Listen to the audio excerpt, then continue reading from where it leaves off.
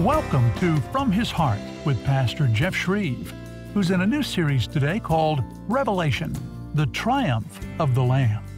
After the rapture, what will those who are left behind experience during the tribulation? Learn more about this terrifying time in today's message called So It Begins.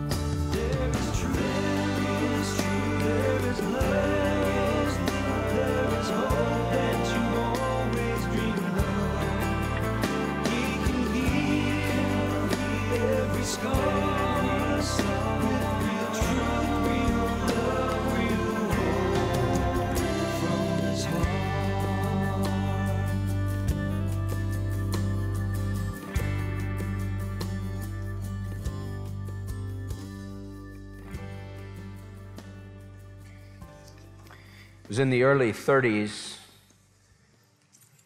when a man came to power in Germany. His name was Adolf Hitler. By the time he was finished with his reign, an estimated 50 million people were killed in World War II. He oversaw the Holocaust, the murder of 6 million Jews in the most gruesome, barbaric ways. It was in the late 1990s, in that decade, where there was civil war in the Congo, in Africa. People were killed in horrible ways.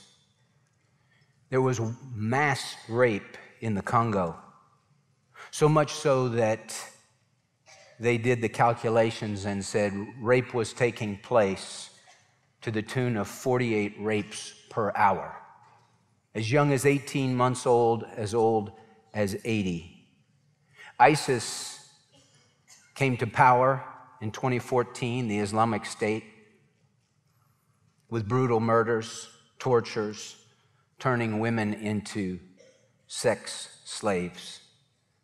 In America, we've had some of the most horrific things happen. I was reading yesterday about a crime that took place in Albuquerque. Little 10-year-old Victoria Martins was celebrating her 10th birthday. Her mother, her cousin, and her mother's boyfriend were there. They shot her up with methamphetamine. They sexually abused her. They stabbed her and strangled her and dismembered her.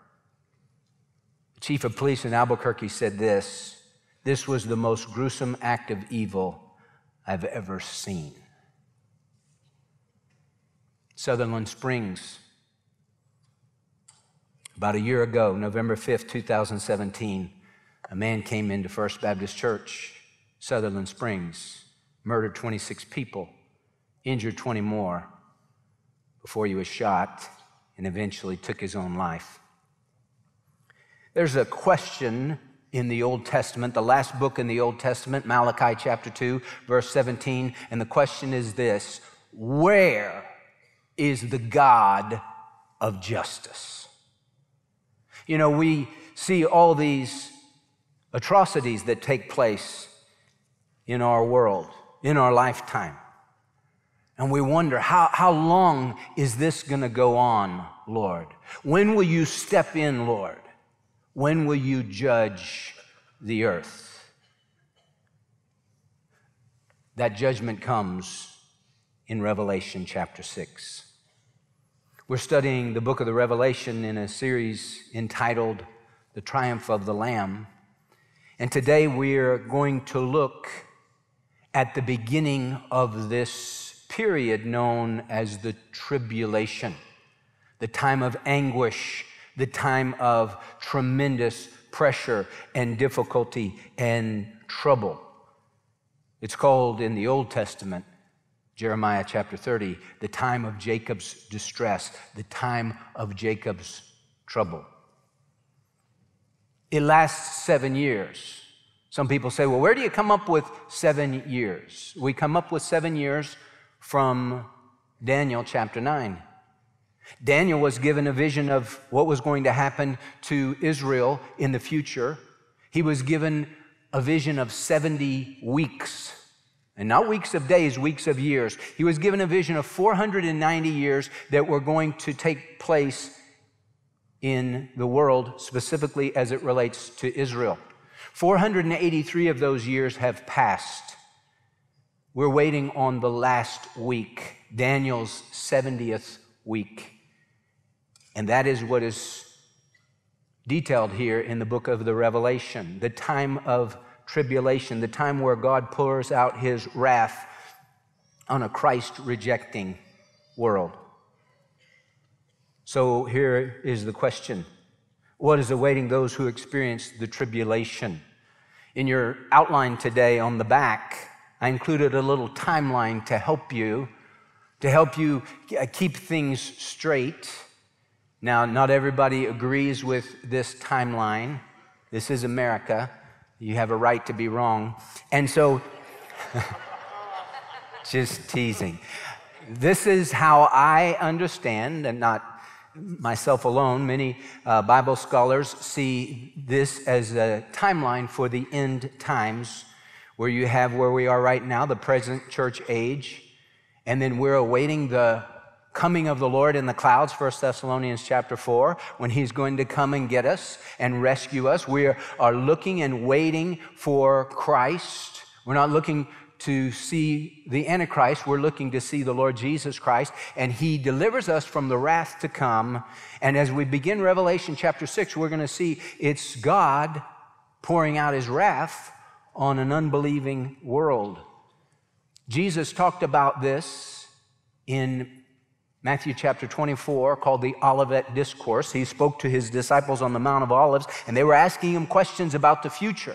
When will this happen? When will these things be? What will be the sign of your coming and the end of the age? And Jesus talks about birth pains. He said that false Christs are going to come, and there's going to be wars and rumors of wars, and there's going to be famine, and there's going to be earthquakes, and they're going to deliver you over to death. He said these are just the beginning of birth pains. And then what happens? Well, we know, and all you ladies know who have had babies, birth pains come, and they get increasingly more painful until the baby is born. Jesus said the wars and rumors of wars and famines, those things we're going to see, that's birth pangs. And then we have this thing at the middle point of the tribulation, at the 3.5-year mark of the tribulation, desecration of the temple. The Antichrist is going to present himself as God. No longer do you worship God. I am God, you worship me. And the Bible calls that, from the book of Daniel, the abomination of desolation. It's when the abominable one, the Antichrist, Satan in the flesh, sets himself up as God. And Jesus said, when that happens, get out of the city, because there's going to come a great tribulation such as the world has never seen. And that is the last half of the tribulation period, and it ends with the return of Christ and the beginning of the millennial kingdom. So that's the timeline of the end times. It kind of helps you. And today we're going to look at the church has been raptured, and now what happens? Well, as we saw last time, Revelation chapter 5, there was a scroll that the Father, the one who sits on the throne, gave to the Son, the Lamb who has overcome, the Lion of the tribe of Judah. It was a 7-sealed scroll. We have a picture of that scroll. It was a scroll written on the inside and on both sides, and it was sealed with 7 seals. And so it was one of those scrolls. It was a large scroll, and you would open it up, and you'd break a seal to open it, and you'd roll it for a while, and you'd read, and then you'd come to another seal, and you have to break that seal, and another seal, and you have to break that seal. And there was no one found worthy, and John began to weep because no one was found worthy to take the scroll. The scroll is the last will and testament of the Father. It's the title deed of the earth. And they told John, stop weeping. The Lion of the tribe of Judah, the Lamb, has overcome. He's worthy to take the scroll. And he took that. In Revelation chapter 6, we have the opening of the scroll. Revelation 6:1, and I saw when the Lamb broke one of the 7 seals, and I heard one of the 4 living creatures saying as with a voice of thunder, "Come." And I looked, and behold, a white horse, and he who sat on it had a bow, and a crown was given to him, and he went out conquering and to conquer. What do we see in Revelation chapter 6? John Walvoord, the great Bible teacher and scholar and end times expert, he said Revelation chapter 6 is the most important, one of the most important chapters in all of the book of the Revelation. It gives us an overview of what this tribulation period is going to be like. And I want you to notice with me 3 discoveries from Revelation chapter 6. First discovery, the Antichrist will come to power. The rider of the white horse. Some people say, well, that's Jesus, because in Revelation 19 it says Jesus rides on a white horse. But I don't think that's the Lord Jesus Christ. I think this is the false Messiah. This is the Antichrist. He comes presenting himself as Messiah. He comes riding on a white horse, but he is the false Messiah. He has a bow, but he doesn't have any arrows. And he comes to power, and that is the beginning of the tribulation period.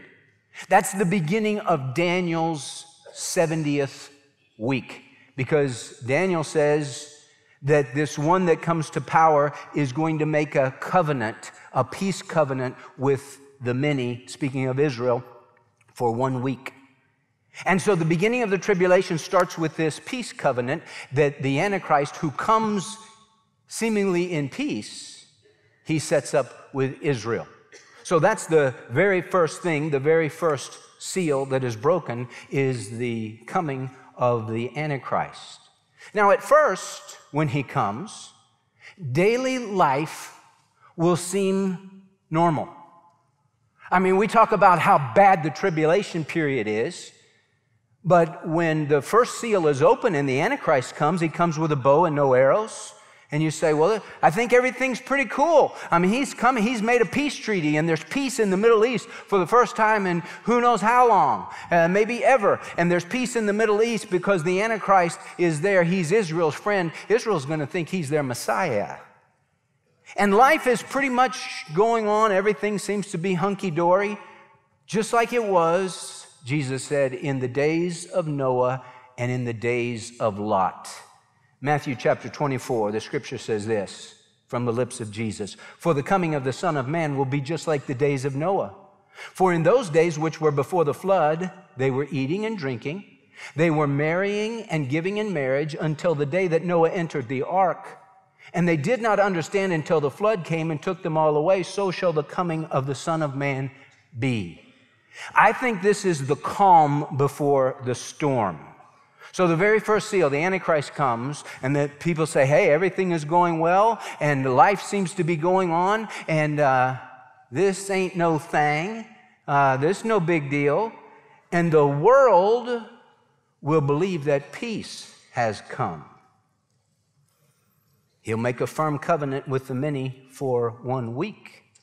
But he breaks it in the middle of the week at that 3.5-year mark, and he sets up, 2 Thessalonians chapter 2, sets himself up in the temple of God and declares that he is God. You no longer worship God the Father. I am God. You worship me. And that begins the great tribulation, the last half of the 3.5 years. You know, it's interesting how the scripture words things. In the book of Thessalonians, the Thessalonians, a place where Paul was only there for a few short weeks, but those people came to know Christ and they loved the Lord, and Paul taught them about the second coming, and they were so anxiously awaiting the return of Christ. They were awaiting the Lord from heaven who was going to deliver them from the wrath that was to come. And they asked Paul lots of questions about the coming of the Lord. He told them about the rapture, 1 Thessalonians chapter 4, and then he told them about the day of the Lord. And this is what he says in 1 Thessalonians chapter 5, beginning in verse 1. Now, as to the times and the epochs, brethren, you have no need of anything to be written to you, for you yourselves know full well that the day of the Lord will come just like a thief in the night. When they are saying peace and safety, then destruction will come upon them suddenly, like birth pangs upon a woman with child, and they shall not escape.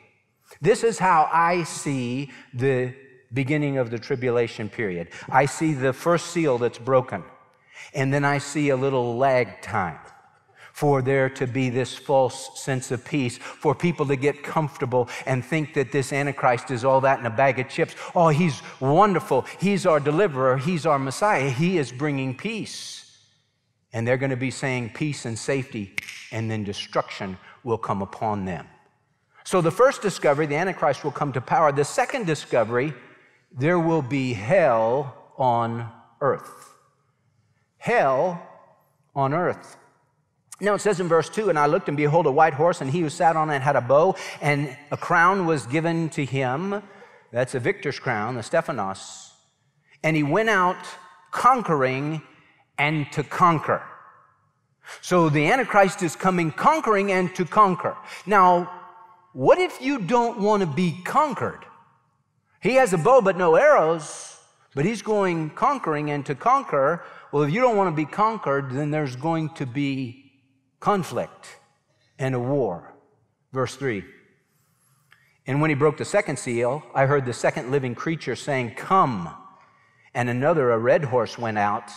And to him who sat on it, it was granted to take peace from the earth, and that men should slay one another, and a great sword was given to him.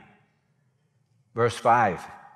And he broke the third seal. I heard the third living creature saying, Come. And I looked, and behold, a black horse, and he who sat on it had a pair of scales in his hand. And I heard, as it were, a voice in the center of the four living creatures saying, A quart of wheat for a denarius, and 3 quarts of barley for a denarius, and do not harm the oil and the wine.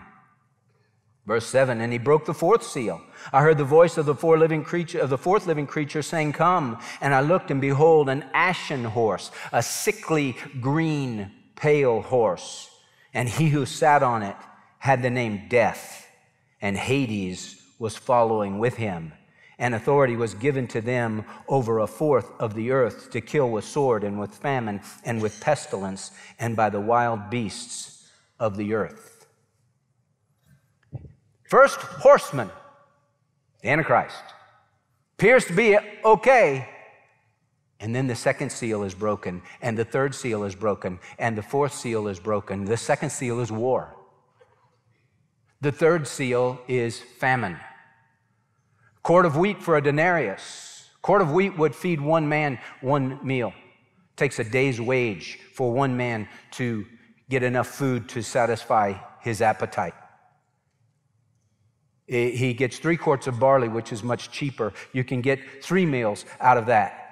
Here's the point. It will take all your money just to survive, just to get by on the bare necessities. You don't have any money to do anything else. And then the fourth seal is death. It's interesting where it says he's on an ashen horse. That word ashen in the Greek is where we get our English word chlorine. If you've ever seen a picture of chlorine gas, it has a green color to it.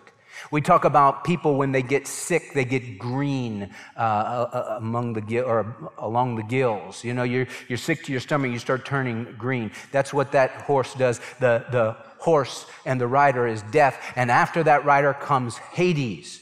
Death takes the body, Hades takes the soul, and they ride together. So the 4 horsemen, they bring war, they bring famine, they bring pestilence, they bring death. All those things fit together. When you have someone who is conquering and to conquer, well, how does he do that? He's going to do that with war for those countries that don't want to, those people that don't want to knuckle under. He does that with war. Well, when you have war, then you're going to have famine that results from the devastations and ravages of war, and that not only famine, then you're going to have pestilences, you're going to have difficulties, you're going to have lots of death. And verse 8 says that this rider on the fourth horse, this rider called death, he has authority to kill 1/4 of the population. 1/4. Unprecedented. The world's population, I looked it up yesterday, if Google can be trusted, is 7.44 billion people. That's the world's population. Now, when the rapture comes, it is said that there are 2.2 billion Christians in the world.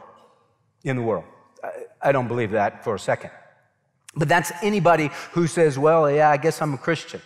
I'm an American, so I guess I'm a Christian. That's any of those folks. There are lots of churches that don't preach Christ crucified, and they would say that they're Christians. So if you take 2.2 billion is what they say, maybe of those 2.2 billion, maybe 400 million are true and genuine, really been born again. There are lots of tares among the wheat in any church. And some churches, a whole lot of them are tares. And so maybe you have 400 million that get raptured out. That leaves behind 7 billion people. And 1/4 of those 7 billion die in seal 4. That's 1.75 billion people. It was in the 1300s, the mid-1300s, where you had the Black Death, the bubonic plague. That killed 75 million people. 75 million, that's a lot. That's nothing compared to 1.75 billion people that will die. It's beyond bad. And you think, man, that's just the first 4. And you think, I don't think it can get any worse. Oh, it gets much worse. It gets much worse because with the seals, the 7 seals, when he breaks the 7th seal, that contains 7 trumpets of judgment.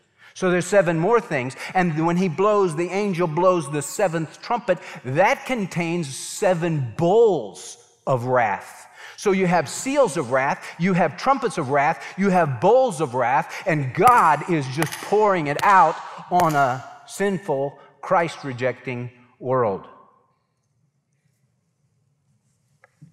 It's hell on earth. And then it says this in verse 9. And when he broke the 5th seal, I saw underneath the altar the souls of those who had been slain because of the word of God and because of the testimony which they had maintained. And they cried out with a loud voice, saying, How long, O Lord, holy and true, will you refrain from judging and avenging our blood on those who dwell on the earth? And there was given to each one of them a white robe, and they were told that they should rest for a little while longer until the number of their fellow servants and their brethren who were to be killed, even as they had been, should be completed also. The tribulation saints will be killed for their faith in Christ. Now, I don't believe this is talking about the church. I believe the church has been raptured before the opening of the seals. I think the church was raptured in Revelation chapter 4. But this speaks of those who put their faith and trust in Christ during that 7-year period of time. See, people say, are there folks getting saved during the tribulation? Yes, lots of them. Revelation chapter 7 speaks of the 144,000 Jews who are like Apostle Paul's going out into the world and sharing Christ. And the Lord puts a special seal on them. These 144,000. You know, we have a group, Jehovah's False Witnesses, that say that's all there are 144,000. You got to be in the 144,000. You're not in the 144,000, you don't get to go to heaven. But that's just a bunch of bunk. There are 144,000 Jews during the tribulation who are witnesses for Christ. And there are many people who come to faith in Christ during the tribulation period. And they pay for their faith in Christ, so many of them, with their lives. The souls that John saw under the altar, they're those, it says in Revelation 7, who had come out of the tribulation. They were murdered by Antichrist in the tribulation period. Now, one thing you need to remember that is very helpful when you read Revelation, because as we said when we started this series, it's the book of blessing. Blessed is the one who reads and heeds the prophecies of this book. And Revelation wasn't given to scare us, it was given to prepare us. It was given as God is saying, this is a preview of what's getting ready to come onto planet Earth. So be ready, be prepared, and make sure you miss out on all that judgment. But there are those who are going to miss out. And do they have an opportunity during the tribulation? They do. They do. But it's going to cost them to believe, and for many of them, it will cost them their very lives.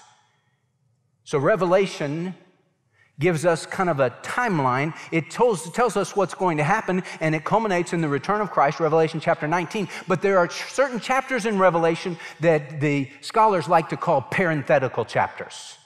What does that mean? That means it's not flowing in consecutive order. So Revelation chapter 7 is not like, okay, chapter 6 happened and then there's chapter 7. Revelation chapter 7 is pulling back and saying, okay, let me tell you about these tribulation saints. They were talked about in chapter 6 at the breaking of the fifth seal, all these who died. Let me tell you who they are. And so you have different chapters like that. Revelation chapter 12 and 13, they're parenthetical. They pull back. They start talking about the Antichrist and the devil. And you say, I don't see how that fits in. Well, it doesn't fit in chronologically. It pulls back and says, well, this is something you need to know about this situation and this time period. But there are many of these people who will be saved and will be murdered by Antichrist. He sets up in Revelation chapter 13 a system, the mark of the beast, 666. And you have to get that mark either on your right hand or on your forehead. And if you don't get that mark, then you can't buy or sell. No seal, no sale. And if you can't buy or sell in a time of famine, you're in big time trouble. And many people are going to be killed. 1.75 billion are going to be killed on the earth. And then all these martyrs going through hell on earth in the extermination that comes from Antichrist. Discovery number 3. The wrath of God will be poured out on a sinful world. That's what's going to happen in the tribulation. It's the wrath of God. Now, some people say, well, you know, the first 5 seals, that's just the wrath of Satan, that's the wrath of man. And we have this group that they call themselves the pre-wrath rapture people. And they say that the rapture occurs at the breaking of the 6th seal, because that's the seal that is associated with the wrath of God. But that's not what this says. Who's the one breaking the seals? It's not man, it's not Satan, it's the Lord Jesus Christ. It's the Lamb who has the scroll. The Lamb is breaking the seals. It's all the wrath of the Lamb. And the Bible talks about this day of the Lord in the Old Testament and in the New Testament. Paul talked about it, Peter talked about it, John is describing it. But there's this thing that's introduced in the Old Testament, 19 times in the Old Testament, the day of the Lord, the day of the Lord, the day of the Lord. You say, what in the world's the day of the Lord? Well, it's not a 24-hour day, it's a time period. It's the time where the Lord has his way and he weighs in on the situation going on in the earth. And the Bible writers, Isaiah, Ezekiel, Joel, Amos, Obadiah, Zephaniah, they talk about this. Here's some of the things they say about this. The day of the Lord is darkness, not light. It's great and terrible. Who can endure it? It's destruction from the Almighty. It's a time of doom for the nations. It's a terrifying end to all the inhabitants of the earth. Isaiah chapter 13, verse 9 puts it this way. Behold, the day of the Lord is coming, cruel with fury and burning anger, to make the land a desolation, and he will exterminate its sinners from it. When does the day of the Lord begin? Some people say, well, it doesn't begin until the Lord comes back at the Battle of Armageddon. That's when he wipes everybody out. That's the day of the Lord. But I think the day of the Lord begins as he begins to open the scroll. And this is what the scripture says in Revelation 6, beginning in verse 12. John said, I looked when he broke the sixth seal, and there was a great earthquake. And the sun became black as sackcloth made of hair, and the whole moon became like blood. And the stars of the sky fell to the earth as a fig tree casts its unripe figs when shaken by a great wind. Meteors are hitting the earth. And the sky was split apart like a scroll when it is rolled up, and every mountain and island were moved out of their places. And the kings of the earth and the great men and the commanders and the rich and the strong and every slave and free man hid themselves in the caves and among the rocks of the mountains. And they said to the mountains and to the rocks, fall on us and hide us from the presence of him who sits on the throne and from the wrath of the Lamb, for the great day of their wrath has come, and who is able to stand? Here's the thing about the judgments that come on the earth. They are severe, they are intensifying, and they are terrifying. I had a guy tell me one time, he said, you know, this thing about the tribulation and the rapture, he said, I don't want to be raptured. He said, I want to go through the tribulation. I want to fight the Antichrist. I said, you do? He said, yes. I said, well, time out. Hey, I got a shirt in my closet with a big S on it for stupid. I'd like to give it to you. I didn't really say that, but I thought that. I thought, what an idiot. No one wants to go through the tribulation period. No one. And Jesus said, after the abomination of desolation, and he said, when you get into that second half, that last 3.5 years, he called it the Great Tribulation. He said, unless those days had been cut short, no life would have been saved. Every single person on the planet would die if the Lord didn't truncate those days, because it's too severe. Nobody can stand. And so these people are experiencing the wrath of the Lamb. It doesn't start at seal 6, it starts at seal 1, where the things start into motion with the rise of Antichrist and the severity and the intensity. It's just horrific and it's terrifying. And did you hear what the people said?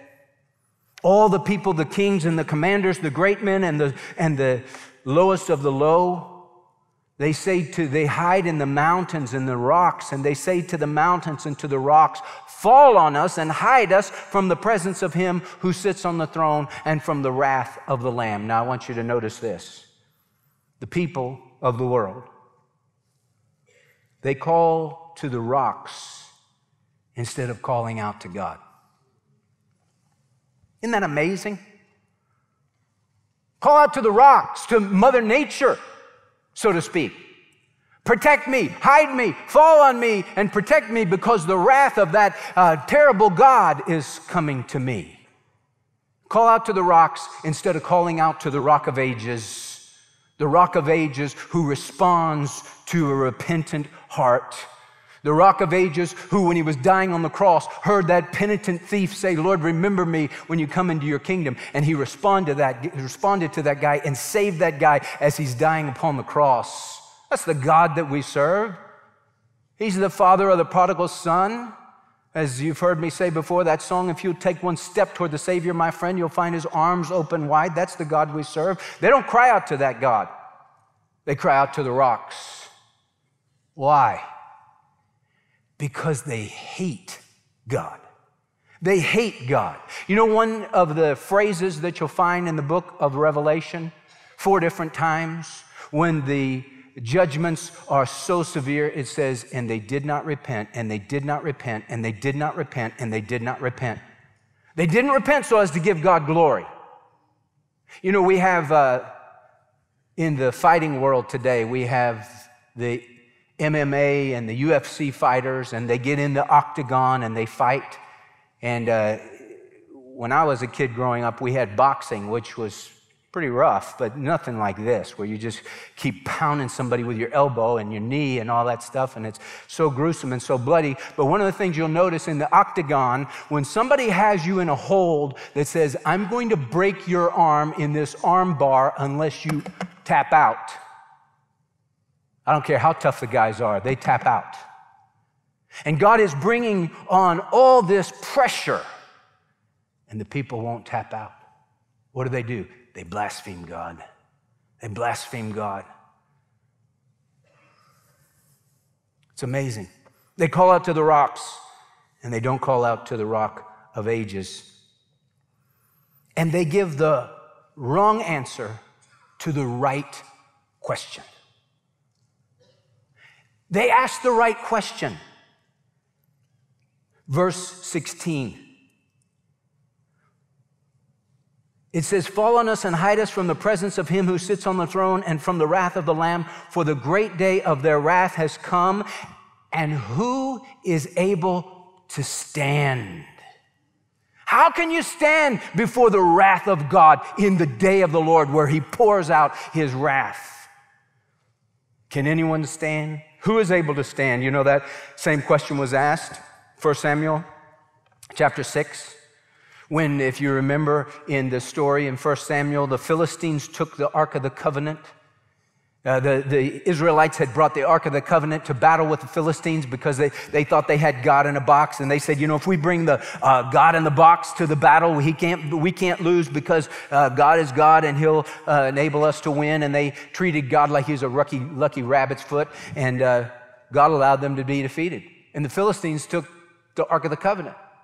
They took the box that had the 10 Commandments and Aaron's rod that budded and the jar of manna. They took that and they took it back and they put it in their little church building where they worship Dagon, the fish god, half man, half fish.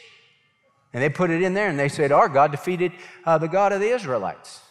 Came the next morning, their God's on his face before the Ark of the Covenant. They said, man, Dagon, you can't do that. You get back up here. We won. The next day they come and he's all broken before the God of Israel. And then God gave them tumors to all those Philistines that had the Ark of the Covenant. Tumors. That's what the scripture says. You know what it really was? Hemorrhoids. God has a sense of humor. He said, I'm going to give you guys a pain where the sun don't shine. And they didn't want to have the Ark of the Covenant anymore, and so they'd send it to another Philistine city, and those guys got tumors too. And there are 5 cities there with the Philistines on the coast of the Mediterranean. And man, they said, we got to get rid of this box. It's going to kill us. So they sent it back to Israel, and it came to a place called Beth Shemesh. And the men of Beth Shemesh said, we got to make sure they didn't take anything out of the Ark of the Covenant. And they looked in the Ark of the Covenant, and God killed them with a great slaughter. And they were afraid, and they asked this question, who is able to stand before the Lord, this holy God? That's the same question. The wrath of God has come, the wrath of the Lamb. Who's able to stand? You know, there was another time in the Bible, in the Gospels, where the wrath of God came. Didn't come on mortal man. It came on the God-man. He took all your sin and all my sin and all the sin of the whole world. It was boiled down in that cup. Remember, he prayed 3 times, Father, if it be possible, let this cup pass from me. Nevertheless, not my will, but thine be done. And the silence from heaven said, my son, there is no other way. And Jesus willingly drank down that cup, the cup of the sin of the whole world. And when Jesus died upon the cross, the wrath of God fell upon him as he became sin for us. And he took your wrath, and he took my wrath, and he took the wrath for all the sins of the whole world. The Gettys sing a wonderful song, and the lyrics say this: this, the power of the cross. Christ became sin for us, took the blame, bore the wrath. I stand forgiven at the cross. Who is able to stand before the Lord, this holy God? I am. I am. You know why? Because I put my faith and trust in Jesus. I put my faith where God put my sins, and that was on the Lord Jesus Christ. He took my wrath. I'm forgiven of my sins, and I'm freed from the wrath of God because all the wrath of God fell on Jesus. Romans chapter 8, there is therefore now no condemnation for those who are in Christ Jesus. For the law of the Spirit of life in Christ Jesus has set us free from the law of sin and of death. The only way you can stand before the Lord, this holy God, is if you put your faith and trust in Jesus Christ who took your wrath on the cross. But if you reject Jesus, as these people in Revelation 6 have, then you stand and you receive the wrath because you deserve the wrath. Jesus paid a debt he didn't owe. He paid a debt you and I couldn't pay. I like what the Lord says in Matthew 21 as he is remonstrating with the religious leaders. He said, have you never read this scripture?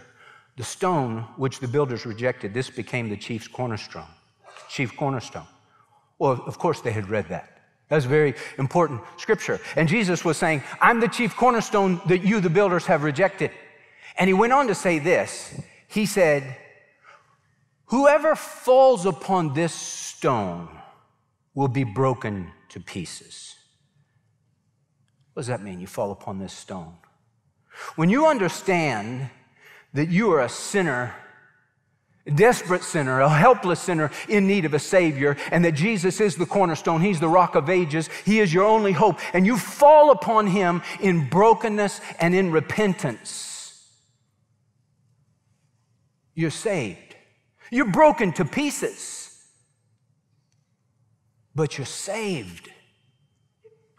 Whoever falls upon this stone will be broken to pieces, but whomever this stone falls upon will scatter him like dust. The difference between a Christian and a non-Christian. A Christian has fallen upon the stone. A Christian has cried out to the Lord for mercy and grace and has said, in effect, in my hands no price I bring, but simply to thy cross I cling. He falls upon the stone. The non-Christian rejects the Lord and His payment on the cross, tries to help the Lord out with his good works, is not broken, he is prideful, and the stone falls on him and scatters him like dust. Who is able to stand before the Lord, this holy God? I'll close with this scripture. Jude, the last epistle before the book of the Revelation, says this as it closes out. Now to Him who is able to keep you from stumbling and to make you stand in the presence of His glory blameless with great joy, to the only God our Savior through Jesus Christ our Lord, be glory, majesty, dominion, and authority before all time, now and forever. The Lord is able to make you stand if you'll fall in brokenness before Him. Hey, where will you be when the wrath of God comes? My friend, the Lord is coming soon, and now is the time, if you're not ready, to get yourself ready. Simply pray this prayer from your heart. Lord Jesus, I need you. I know that I'm a sinner and I'm lost. And I can't save myself. But Jesus, I believe that you died on the cross for my sins, that you rose again from the dead, and that you are Lord of all. And right now, Jesus, I ask you to come into my heart. Forgive me of all my sins. Be my Lord and Savior. I surrender all to you. My friend, if you'll pray that kind of prayer and mean it, the Lord will come in and your life will never be the same. I would love to hear from you, to know that you're watching, to know that God is using this broadcast to make a difference in your life, to know that you just prayed that prayer with me to receive Christ as Savior and Lord. Please take the time to call that toll-free number on your screen. Write me, email me, let me know what's going on and how we can pray for you. You really are important to God, and you're important to us, and we're here for you. Thank you for watching From His Heart Today, the viewer-supported broadcast ministry of Dr. Jeff Schreve, who believes that no matter how badly you may have messed up in life, God still loves you, and He has a wonderful plan for your life. Find out more about that plan Go to fromhisheart.org. Real truth, real